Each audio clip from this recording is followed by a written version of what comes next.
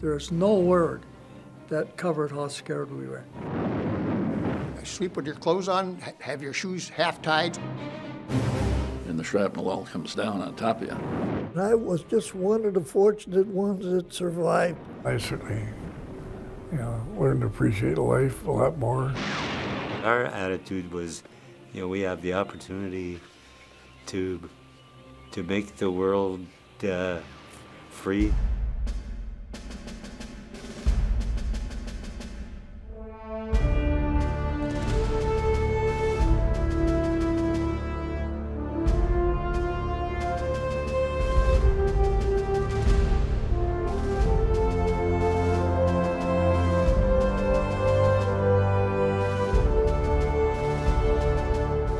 Welcome to Mettle and Honor, the greatest generation. For the next hour, we will hear from Wisconsin veterans who served their country proudly during our nation's most prolific military conflict, World War II. These men and women put their lives on the line every day in Europe and in the Pacific, and the stakes couldn't have been higher: our freedom and the American way of life. Mettle and Honor is part of the Milwaukee County War Memorial Center's Veteran Story Project, an oral history of Wisconsin servicemen and women designed to recognize their courage and sacrifice and the importance of having the War Memorial Center renovated to be a fitting home for their stories, a vital part of our state's history. Wisconsin soldiers were connected to some of the most iconic moments of World War II. Joe Demler was captured by the Germans on the Belgium and Luxembourg border and was put to work on the railroads. As a prisoner of war, Joe suffered through an unimaginable ordeal and became a national figure for his incredible sacrifice. He was on the cover of Life magazine as the human skeleton. Our diet was made of a pound of cheese to 10 guys. And then we had this German bread. This bread was made from rye flour, sawdust, leaves, and straw, and that was our diet. Some days we didn't even get fed, and that's where I lost the weight and I contracted pneumonia, and I had no doctor care. Then water. We didn't have any water. The only water we had is what we ate, the snow. We had no bathroom facilities. But the clothes I had on, I didn't have off in 3 months. The sock spread rotted on my feet. But I'm one of the fortunate ones. I survived. The majority of them that were with me perished, and you couldn't escape if you would have tried. First place, you didn't have the strength from the diet that we had to be able to get through this. Then when we finally got the railroad repaired, they were going to take us to Limburg, so they piled us in railroad cars. We were in there, might be 4 days, 5 days. I have no way of knowing. They didn't feed us on those 4 or 5 days at all. We were locked in.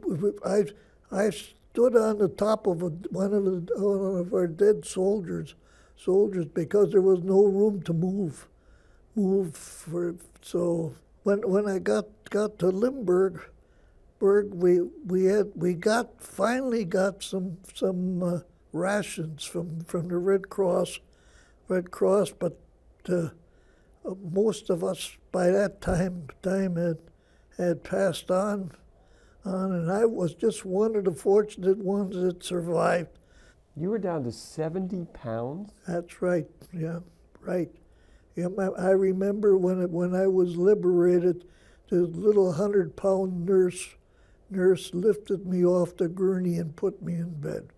I would have lived. They figured that I would have lived about 3 days. I had pneumonia. Part of my lung I had over 4 liters of pus in my lung, and I had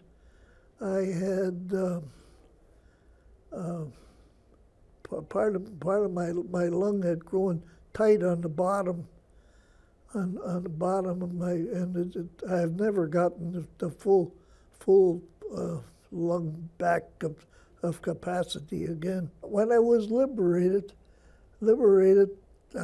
John Forno, he was a photographer. He was for Life, and for I think he was for United Press. So he took pictures of us that they appeared. They didn't only appear in Life. They appeared in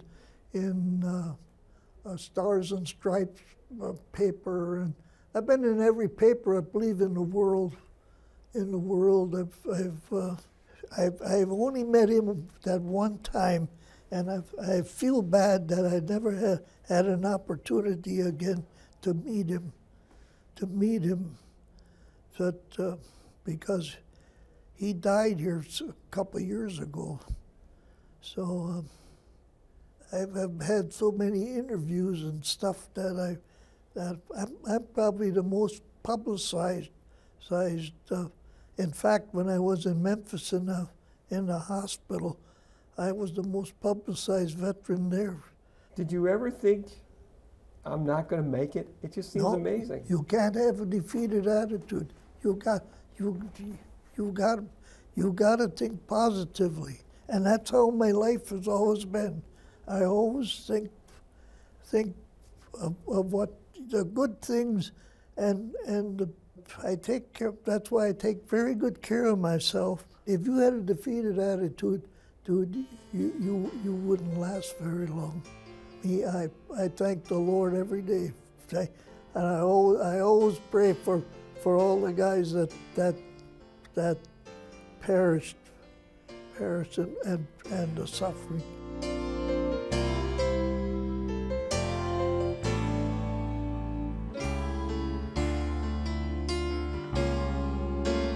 Bill Holmes was also captured in Europe, shot down in a bombing mission where he too suffered during 9 months as a prisoner of war.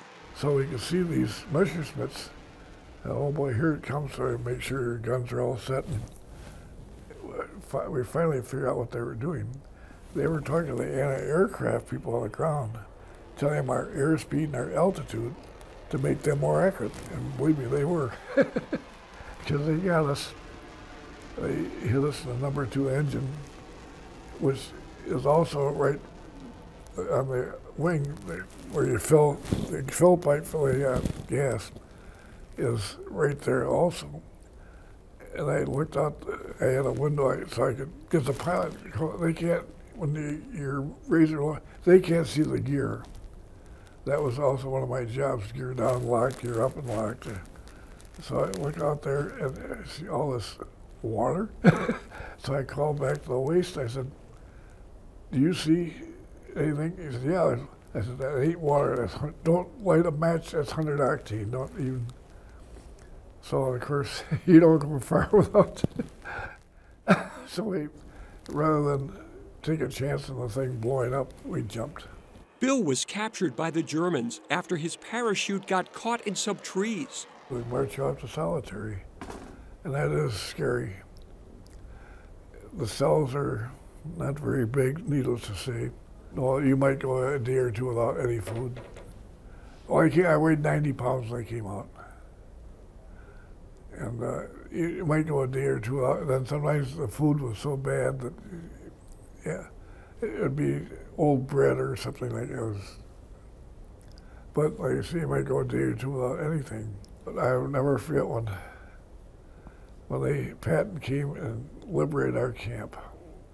That was something. He came in on a tank with his ivory-handled pistols. And well, was he a hero? It was certainly an experience I'll never forget. But it's like I told you, you should learn something from everything that happens. And you can tolerate a lot more than you think you can.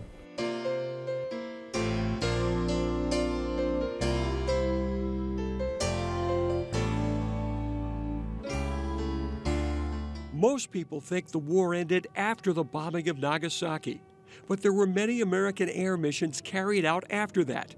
Henry Witensky was on the very last bombing mission of World War II. Now we're coming back from our last mission. I mean, we were over Iwo Jima. I mean, so we traveled 800 miles to Iwo Jima from Japan. We still had 800 more miles to go. 4 more hours before our war was over, but Truman got on a Saipan radio and announced that the war is over. And what day was this? That would have been the morning of August the 15th, 1945. Okay. That's the surrender day. Okay.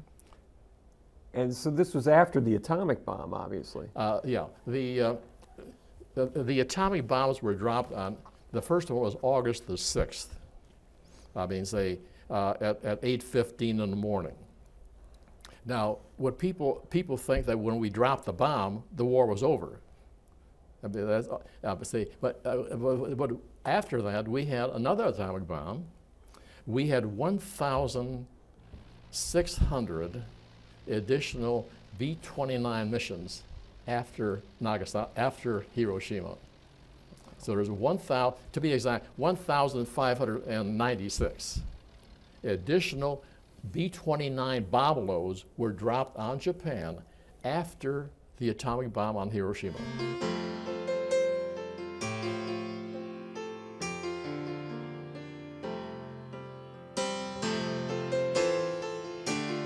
Milwaukee's Ed Eilenfeld was directly involved with the story that perhaps best sums up the courage and bravado of the American military in the European theater. It's a story from the Battle of the Bulge that has been related many times in books and in the Academy Award-winning motion picture Patton. It is a story summed up by one unforgettable word, a story that Ed told to his family when they interviewed him at his home in 2004. Oh, then we were up in Bastogne there, and then the Germans surrounded us up there. And we were surrounded for 10 days.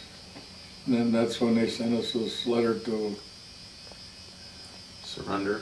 The assistant division commander, who was General Tony McAuliffe, was in command.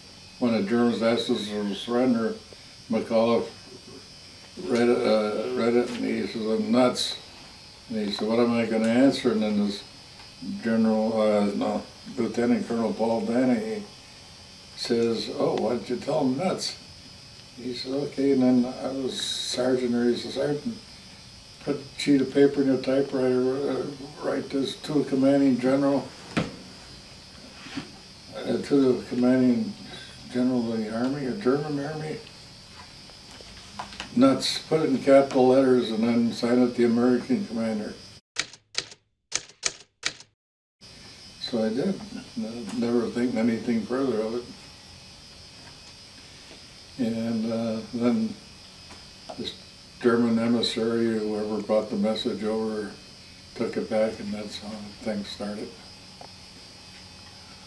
Well, we waited and waited because they were going to annihilate us with, I don't know how many corps of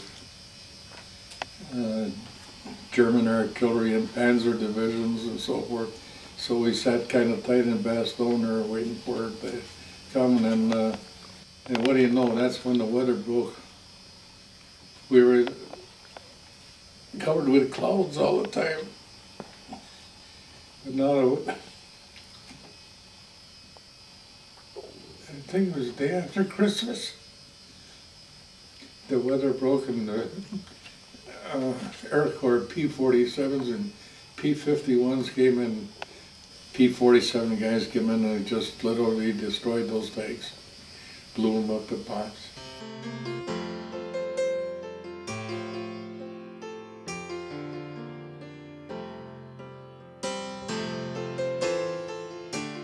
When Douglas MacArthur waited on shore in the Philippines Islands in October of 1944, he fulfilled his promise to return to the Philippines in an historic moment. Milwaukee's Neelan Cohen saw it happen. I saw MacArthur walk ashore. Our ship was on the beach at Leyte, and a fellow from the other ship yelled over to no one in particular. I was standing bow watch. The ensign and I were standing a bow watch, and this guy yelled over, "Hey, MacArthur's walking ashore." So like fools, we ran over there. None of us saluted. And we saw MacArthur walk ashore. Why didn't you salute? It didn't think of it. We were so in awe of what we saw, we didn't think of saluting. No one said anything either.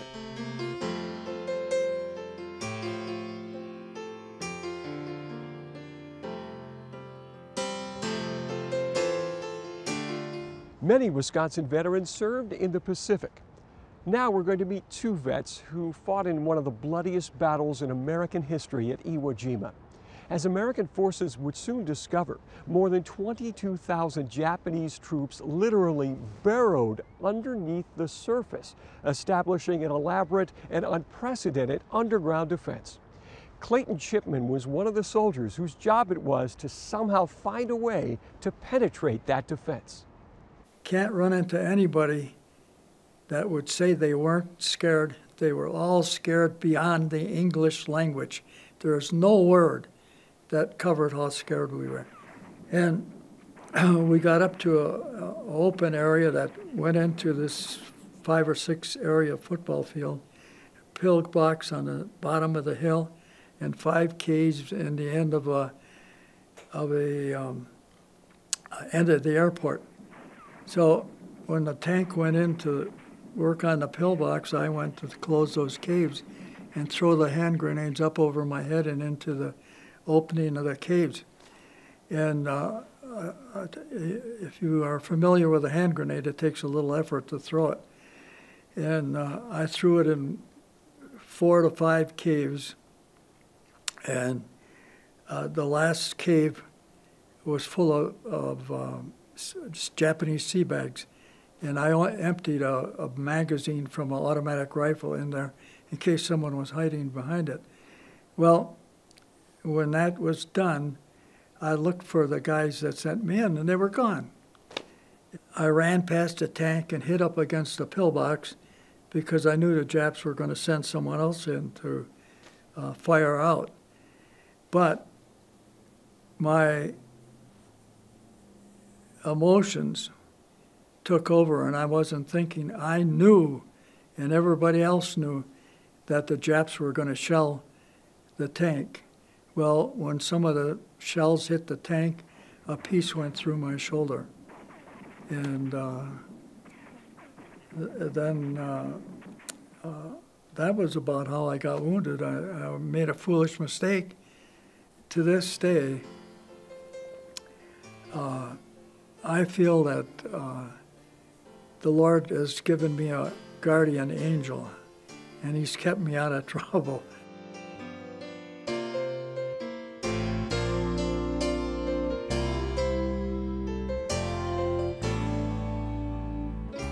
Greg Gabriel was also in the line of fire at Iwo Jima, part of his service in the Pacific in the late stages of the war. We got battle stars because at Iwo and at Okinawa because we were there before the islands were declared secure. And when we got to Iwo, we were under air attacks a couple of times. When we got to Okinawa, the kamikazes were in action there. And I think I spent the summer of 1945 with my clothes on because we were up at general quarters 2, 3, 4 times a night. The Japs happened to know exactly the range of our radar, and they would send in a couple of planes just for aggravation. And sleep with your clothes on, have your shoes half tied so you could just jump into them and get up at general quarters. We sometimes did that 3, 4 times a night. And so we were under attack.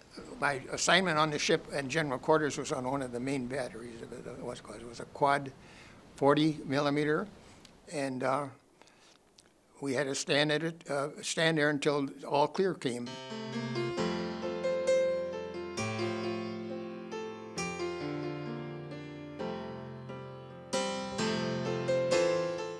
Guadalcanal was the first major offensive against Japan and a turning point in that phase of the war. The Americans were victorious there, but success did not come easily. The Marines had landed on August the 7th on the canal in 42, and we came up, the squadron came up sort of piecemeal. Our group came up about 2.5 to 3 weeks after the initial landing. The initial landing was unopposed, but by the time that the troops got in there and we started continuing to finish the airstrip that the Japanese had built, was starting to build, we there had been fireworks. The Japs wanted that field back, and they were doing everything possible to do that. So there was bombing and strafing and shelling, and therefore they put everything, in every force that they could possibly put in there to take us. And by the grace of God, the Marines, the most honorable of all the machine gunners and the howitzer guys, they kept that perimeter from being broken, and which was very beneficial to us continuing to operate off the airfield. And you weren't by yourself. You were surrounded by a lot of your fellow Marines that were probably 10 times more Marine than you were. Some of the finest guys you'd ever want to meet in your life were those guys. They we ended up on Guadalcanal.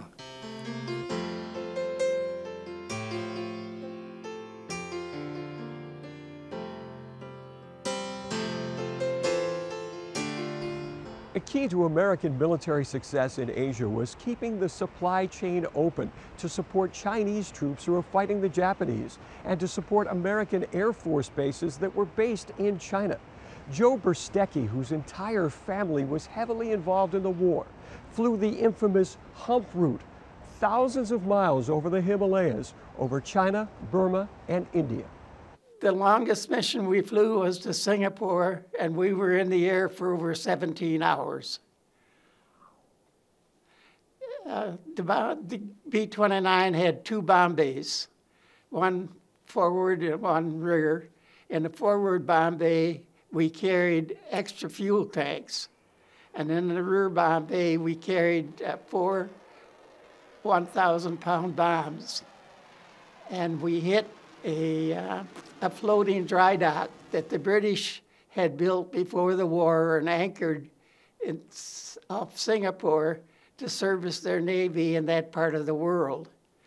But the Japanese, of course, took over, and they were repairing their ships, fighting our navy, so we were sent down to destroy the dry dock, and we did sink it.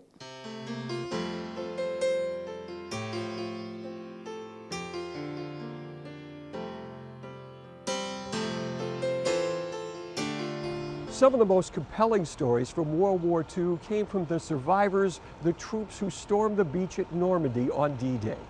Milwaukee's Bob Peshman was on a boat in English waters for 3 days when his unit finally got the order to attack.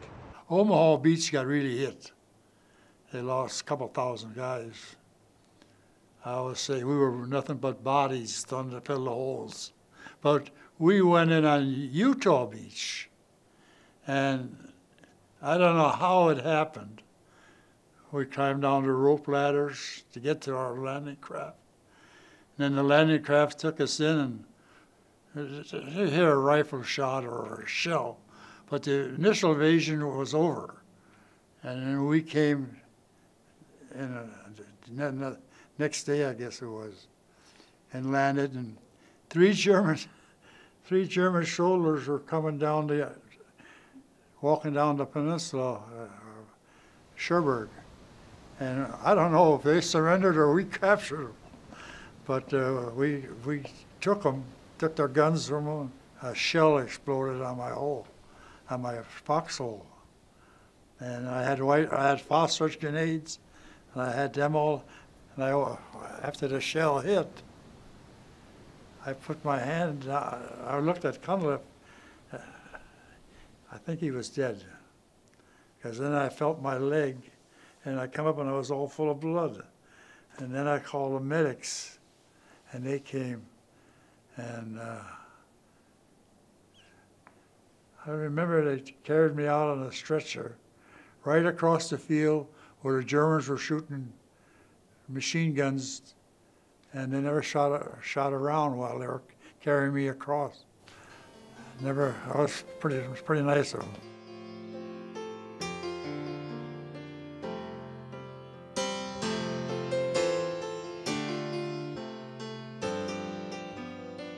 Soldiers were taught how to fight in basic training, but many learned additional on-the-job survival skills that saved their lives. Vernon Ratke fought in the brutal skirmishes in the Ardennes forest in the Battle of the Bulge.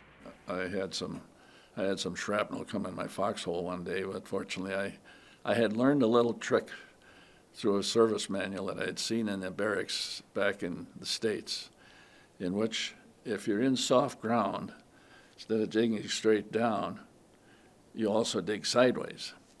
And I did that. And I think that probably saved me, because I did get some shrapnel in the hole. And there were a lot of guys that didn't do that. And unfortunately, they became casualties. That's one of the bad parts about being in the trees. You get a lot of tree bursts, and the shrapnel all comes down on top of you. So that's probably about the closest thing that I can remember.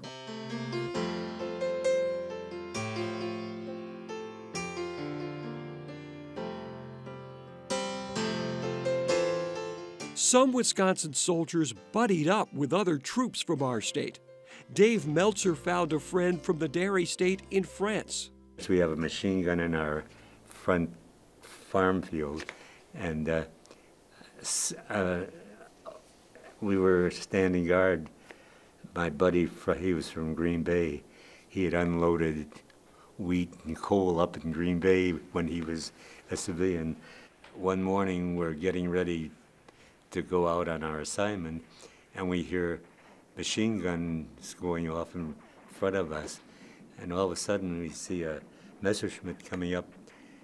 So we all run out with we had carbines. We didn't have rifles. We were in the artillery, and the machine gun was and the plane got hit, not by us, but came over us and circled around and ended up at the end of the field in front of us. And of course, some of our guys went down and captured him, and then, of course, a few of them liked the gun that they had was a trophy. You know, they liked.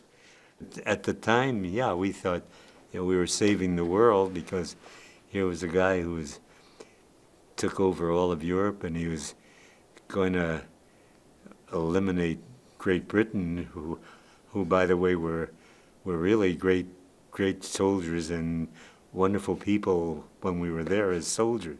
Same with Australian and New Zealanders. I mean, those troops are wonderful. Our attitude was, we have the opportunity to make the world free, and people can be people.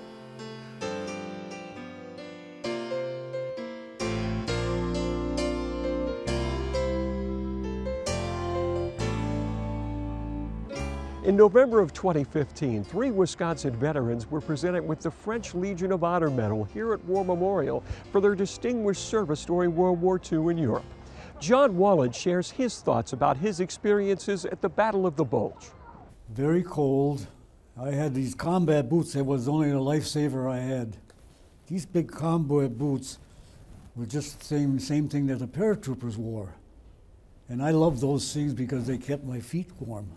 Did you have some close calls? Were you shot No, at? not no close calls. We were shot at, but it was too far off. I built a bridge. 12 of us had to go pick up this. We had a real long wooden thing. 6 guys on that side, 6 guys on this side. We lifted this thing up and put them right on these pontoon. We had to get it up on top and do that, raise all of us lift them up, put them on the pontoon boat, and went across the Rhine. Before that, we knew that the Germans had blown up their Ruhr Dam. You know, they destroyed that, so we lost a lot of people in that, because when you get a combination of a dam so much full of water, plus all the water, the Rhine is a very deep river too. Went across that bridge, and then we started heading for the next town, because we were traveling all the time. We were on the move all the time.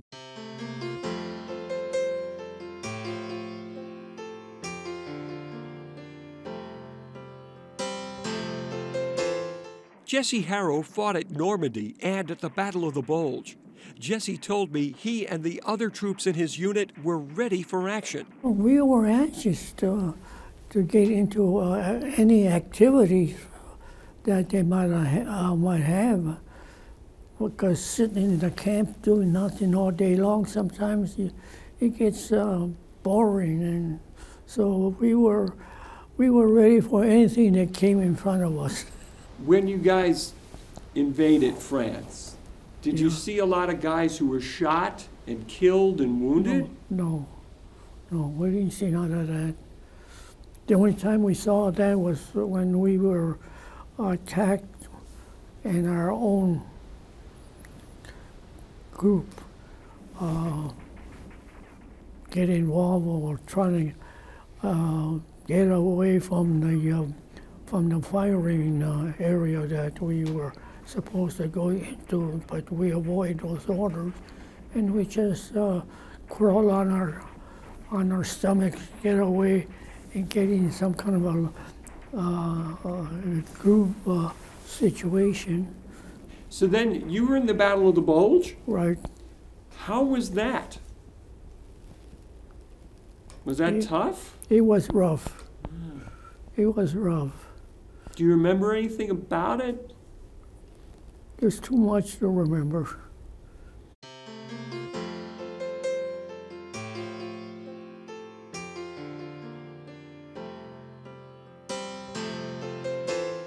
Joseph Summers arrived at Normandy right after D-Day and was part of the American forces slugging their way through France's backcountry. We've seen all of the D-Day destruction and the trucks that were still in the water and tanks were in the water and they hadn't been brought ashore yet. Well, then we got on land and went into our first phase of fighting in the hedgerows in France. And it was very difficult because you had height, width, and length of the hedgerow, poor observation, and you did mostly small arms fire, and hand grenades were used to get at the enemy. Well, we got through the hedgerows and we captured quite a few enemies, and we sent them back to the rear lines as prisoners of war. We went across in 12-man boats loaded with ammunition and weapons. And the Germans on the other side had machine guns and artillery that were directed at us, and they fired at our boats, and some were lost. We did lose, we had casualties from that experience. We were all out doing security work in the back of the fort, the side of the fort, the front of the fort. And the forts were, I would say, 15-inch thick concrete. When they build something, they build it to last forever. And that afternoon, at 3 o'clock, 2 tremendous explosions came about. They had everything wired with high explosives. And the fort blew from the inside out toward us, and we were out in the front of the fort. And it got all of those that were inside of the fort looking for enemy materials, and it got those people in the rear of the fort. And let's see, 8 of us were killed in action, and 47 were wounded. I was one of the wounded, I was in front. Chunks of concrete just blew. This had to be tons of explosives that were in these forts. There were 6 or 7 forts. And that happened, and we were laying in our spot because this concrete just came out and flew in huge chunks, and clouds of concrete, of cement or concrete were formed, and we couldn't breathe. And I was totally unconscious, and they set up a battalion medical aid station in Metz that we had just taken. And they set that up, and we were taken there. And I guess later that afternoon I came to. And it was a terrible experience. But after that, we were in the Third Army, and that was George S. Patton's army. And he was the kind of guy, he'd be there at a jump off when we left. Very excellent posture, big, tall man. And he would tell us, you know, don't lay in the field and dig a trench to lay in. Take that next city, take the next city, take the next city. That was his way of operating. Telling you, I was in the hospital for a few days, and all of those with good arms and good legs and mobility, he had given an order that they should be taken out and sent back to their units and combat, which I went out, and those that were ready to go went out, and once again got back in combat and took a lot more cities in France, liberated them, and then went into Germany and liberated those cities.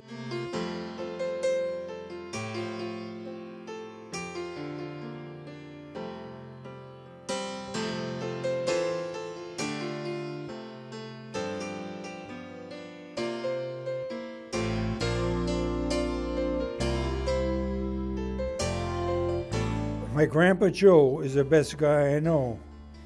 He fought in World War II for me and for you. When I look at our flag and I think of Grandpa Joe and the freedom he fought for so long ago, I love being free, I love being me, I love Grandpa Joe. John, Jesse, and Joseph were presented with their French Legion of Honor medals in a special ceremony at War Memorial Center in November of 2015. Surrounded by friends and family, the men were decorated by the French ambassador, who came to Milwaukee for the occasion. The French Legion of Honor is an order of distinction established by Napoleon Bonaparte in 1802. These Wisconsin veterans are now among the distinguished group of foreign nationals who receive medals for their service in France, joining the company of Generals Dwight David Eisenhower and Douglas MacArthur. Willie McLean was a member of the Montford Marines, the only African-American Marines unit in World War II. He served bravely at Iwo Jima.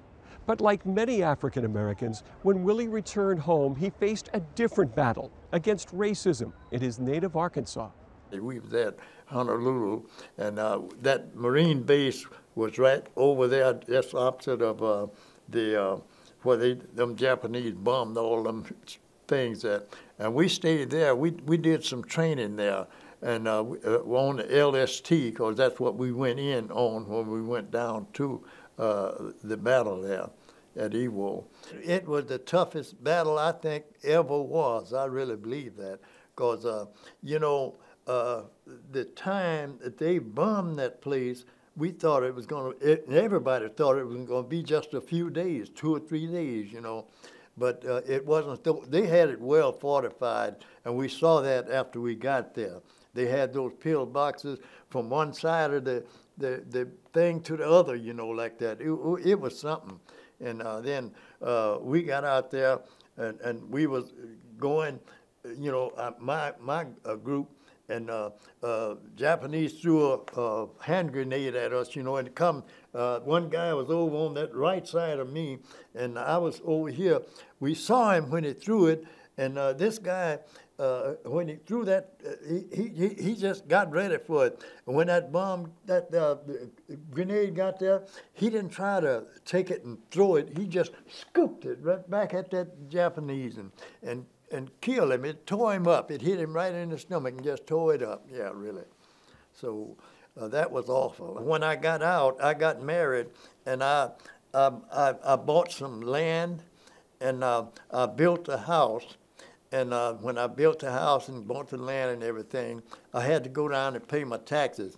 And I went down to pay my taxes, and when I went to pay them, I went over to register to vote. And the register there told me, he said, well, he said, I can't help you boys, said, but we're going to have to wait to see what they're doing in Little Rock, what they're going to do in Little Rock, Arkansas. He said, and then we'll know what to do, you know. I said, well, how long do we have to wait? He said, I don't know. Your guess is as good as mine. And then he left. We left from him and went back and got in line to pay our taxes.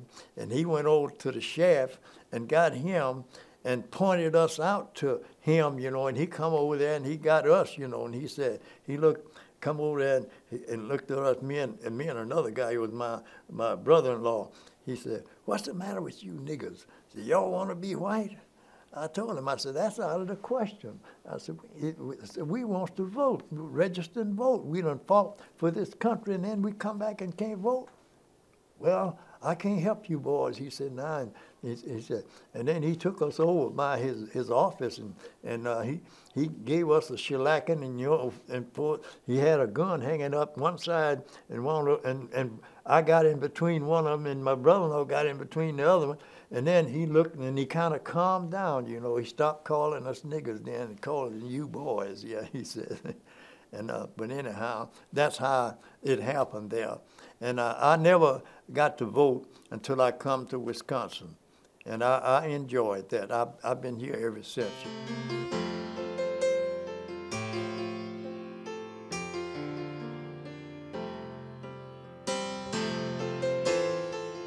Mettle in Honor, The Greatest Generation, is part of the War Memorial Center's Veteran Story Project. Dave Drent, the War Memorial's executive director, talked about the importance of recording this oral history. We hope to get as many stories from World War II veterans, and then Korean, and then down the road Vietnam, and then our new veterans. We only have about 26,000 World War II veterans left in the state of Wisconsin. So I think it's imperative that we get as many of those stories on tape as we can. For more information on the Veteran Story Project and how you can participate, visit warmemorialcenter.org.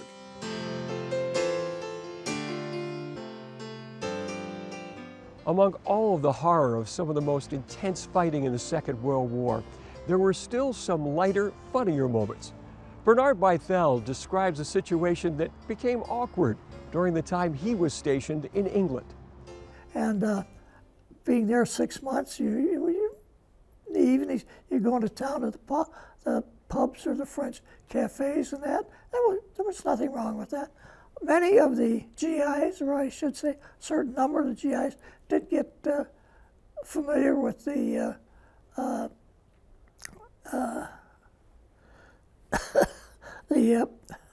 where was I? With the British ladies, okay. And they got very familiar with the British ladies. Well, anyway, to the fact that they would stay overnight with the British ladies, and there was no curfew so long as they were there for reveille the next morning. Well, that was perfectly all right. But the British 8th Army that was fighting in North Africa, well, they brought them home one night on leave. And they landed them and they put them on a troop train and they went up dropping the men off to towns where they lived. Well, they got into Cheltenham, you know, midnight to 1 o'clock in the morning. So when they got home, some of them found GIs with their wives or girlfriends. And this was a battle of Cheltenham. It's not in the record books.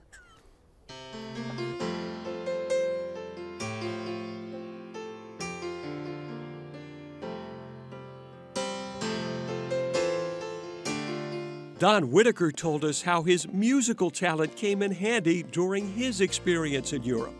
When I was first assigned in the infantry, they gave me some training in what they call a scout. Well, then I found out the scout is the first one out there looking for things. My eyes at that time were 2,600. I couldn't even see the enemy, let alone find out where they were. And then the company I was assigned to, they had a lousy bugler. I sent home for my cornet and practiced bugle calls when I knew the captain was in his office. And so after a certain length of time, first sergeant came over and says, "The captain wants to see you." I said, "Okay." So then he said, "You know all these bugle calls?" I said, "Which one do you want to hear?" Because I knew all 18 of them. And he said, "You're the new company bugler. He takes your place on the machine gun squad." So I was happy. We had one other guy who was not very happy. So I was in the band by the time we went overseas. So my motto was, I'm willing to do my service, but I wanted to see what I could do to come back. Not a bad motto. So it was better than the scout, I tell you.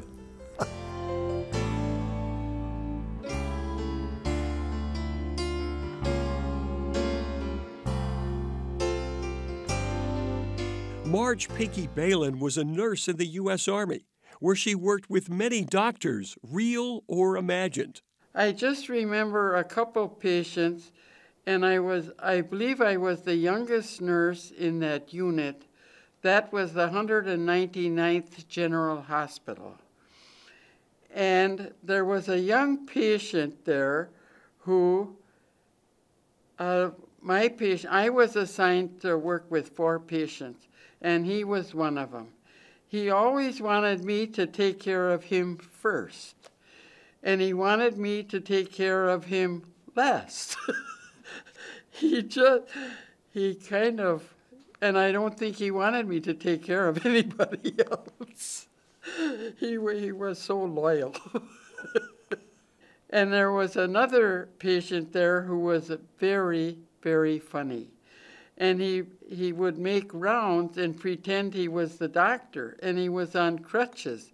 And he stopped at one bed and he said to this patient, "You know what?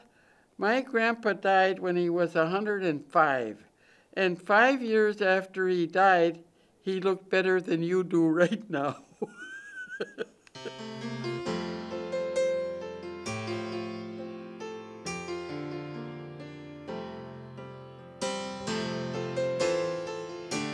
Robert Misey was on the Marshall Islands when the first atomic bomb was dropped on Japan and never saw action in the Pacific. Bob told me joining the Marines paved the way to a great life. They afforded me an opportunity to go to college and go to law school. And when I finished law school, I came back, took the bar examination. I had some money left over, and I decided to make the grand tour of Europe. Well, it was in August of 1952 when I got on aboard a ship in New York City going for England. And on this ship, I met this lovely girl, and she turned out to be my wife. And she was a New Yorker, but she wanted to come back with me to Milwaukee. So she did come back. We got married and we came back to Milwaukee, and I continued to practice law. And we've been married now for 56 years, and we're living together in the Catholic home. So anything that was good in my life, I can trace back to my tour of duty in the Marine Corps.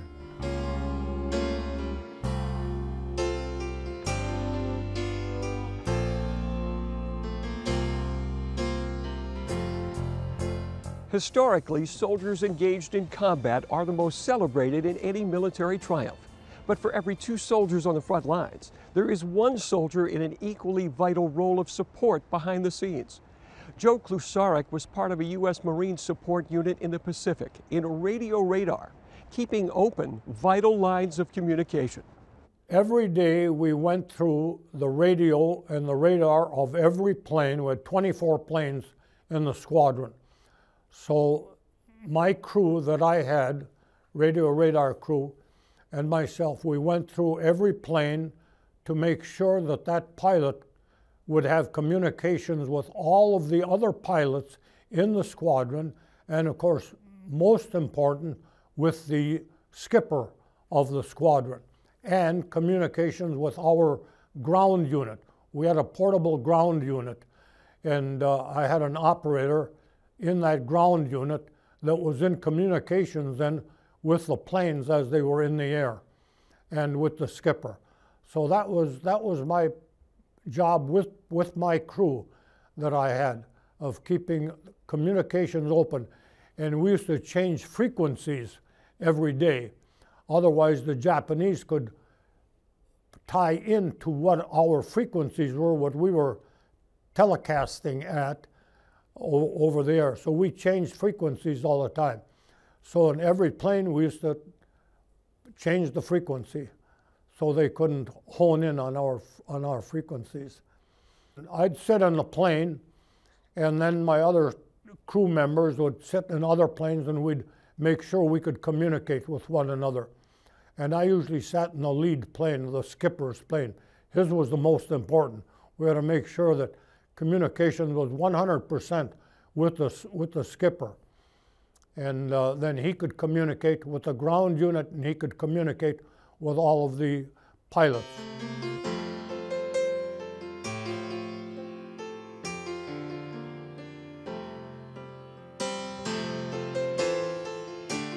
Julian Plaster had one of the most difficult and emotionally challenging jobs in the Pacific Theater, burying soldiers who were killed in action. The stink was terrible. And bodies out there in the South Pacific, the humidity and the heat, you know, they would blow up. And it was like picking up dead pigs or animals, you know. Maybe they'd fall apart. And you were very nauseated. I think all of us that was in there, we lost a lot of weight because we couldn't eat. But that stink stayed with you. It was terrible. It wasn't so bad there because I didn't know these guys. But about 2 weeks later, after we landed on there and we're loading our supplies, the Japanese come back and they hit our ammunition dump. And Roy Island is flat. You and I could run across it in about 4 or 5 minutes. And we thought the island was going to sink because all our ammunition, and there was no place to hide. The bombs were just blowing off. And the one tent that I was in, there were 6 of us. The next day there was only 3. That was emotionally disturbing when I had to go and pick up somebody that you knew, somebody that you'd been with for a couple of months. And it stays with you.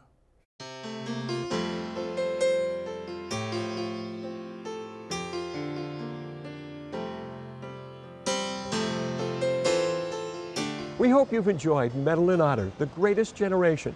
This program is part of the War Memorial Center's Veteran Story Project. Our project is ongoing. If you are, or if you know someone, a Wisconsin veteran of any war, we would love to hear from you and continue to record these important stories as part of our oral history archive. For more information on our project, please visit warmemorialcenter.org. We conclude our program tonight hearing more from Julian Plaster, who moments ago shared his stories of burying the dead in the Pacific. Julian wrote a poem about war, death, and survival entitled The Old Man. The old man remembers. The old man is no more. The temple is crumbling. The old man looks back at his walk through the battlefield of life. The old man never dodged the opportunity to serve his country. The old man remembers stepping into the battlefield of war. The old man remembers the bombs of anxiety, fear of losing a friend. The old man remembers coming home to face more challenges of taking a partner, being a parent, a neighbor. The old man dodges the bombs of deceit, hatefulness, discrimination, unemployment. Again, the bombs of losing a friend, a loved one. The old man can't dodge the bomb of his temple. The old man is no more in his temple. The temple is crumbling to the dust from which it came. The old man's temple is no more, but wait. The spirit of the old man springs forth as a flower from the dust. The spirit of the old man will flourish because it is being cared for in his God's garden. The spirit of the old man will now find peace and contentment. The temple of the old man is gone, but the spirit of the old man lives on because of the living care in his God's garden. Amen.